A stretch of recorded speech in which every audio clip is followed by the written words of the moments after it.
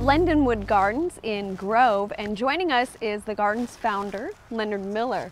Well, Lenard, it's a pleasure to be back here at Lendonwood, and thank you for having us up today. Well, it's a special day for me. Well, thank you. It is. It's your birthday, and we're glad that we can celebrate it with you. Yes, that's very nice. Well, I've been here in the spring before. Lendonwood's known for its wonderful rhododendron and azalea collection, but in the fall, your Japanese maples really come to life. Yes, we have a lot of color in the garden in the fall, and these plants generally are the last to show color of all the species. So here it is late, or actually early November. Yes. A lot of leaves are already fallen. These are now coming into color. And I've noticed, you know, if someone's thinking about putting one in the landscape, that those that are getting a little bit more light color up first. Yes. And then as the leaves fall off the canopy trees, they'll start to color more. Yes, and that creates a situation where you can have color for a long time. Oh, very good, very good. Tell me a bit about this cultivar. It is just on fire. Wonderful specimen. I really love it. Yeah, this is a palmatum, which is one of the Japanese species from Japan.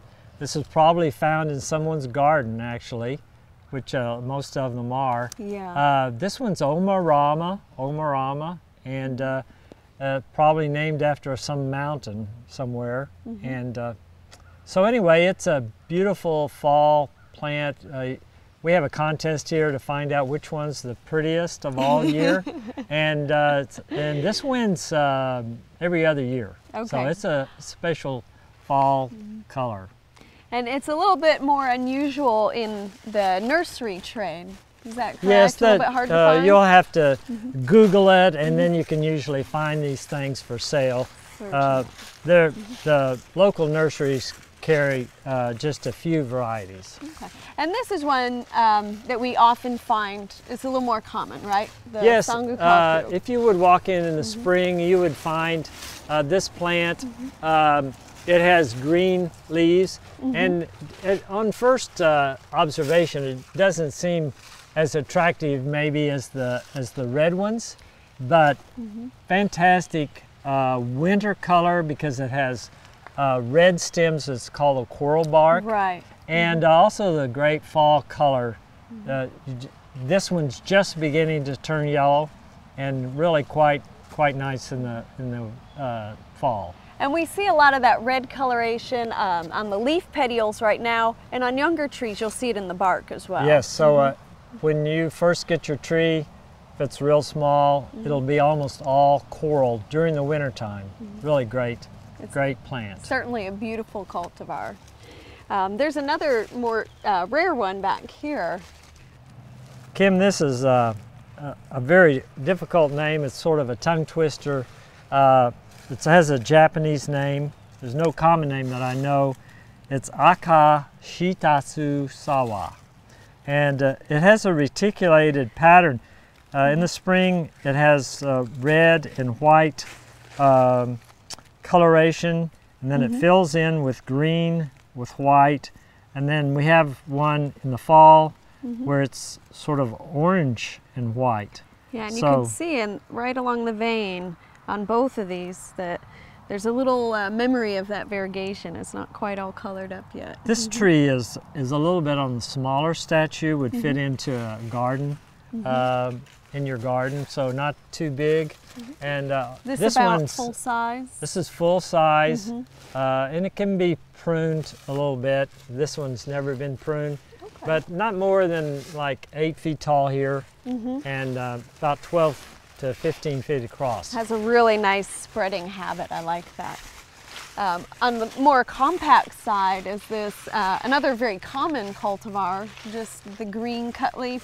Yes, this is called a dissectum type. The very fine leaves, also a palmatum, but the green is in the spring, and it'll be green, very soft texture, beautiful texture in your garden.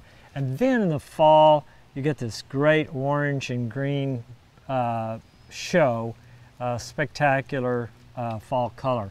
And This one's a large plant for this size. Usually they're only 2 foot tall. Yeah. And you can see we've had this out about, it's probably 18 years old. Okay. And so it's spread out. It's pretty nice. It is a pretty large specimen for this Yeah. cultivar.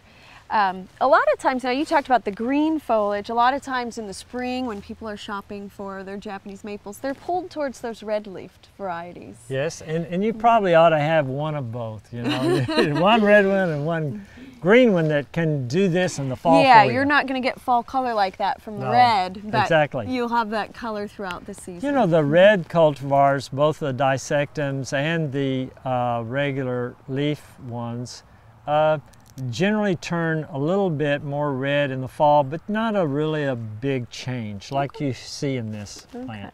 Not an eye, you know, knock your eye out. Absolutely. Well, there's one more really attractive Japanese maple I wanted to take a look at this way. Leonard, this is another really eye-catching specimen here in the garden. Tell me about this cultivar. Well, this is probably 20 years old. It's a very dwarf plant. Hard to get it to grow up, but it's sort of reaching for the light here, quite wide. It must be 10 or 12 feet across here, and only 5 feet, maybe 5 feet tall at the highest. But spectacular fall color. And what's the cultivar name? This is a dissectum called Ball Smith. So it's a palmatum dissectum Ball Smith. Okay. Now we've been looking at what would be the true Japanese maple by common name, and those are all Acer palmatum. But there's another very attractive maple from Japan, Acer japonicum, and I know you have a really nice specimen of that. Yeah, we'll go check it out. Okay.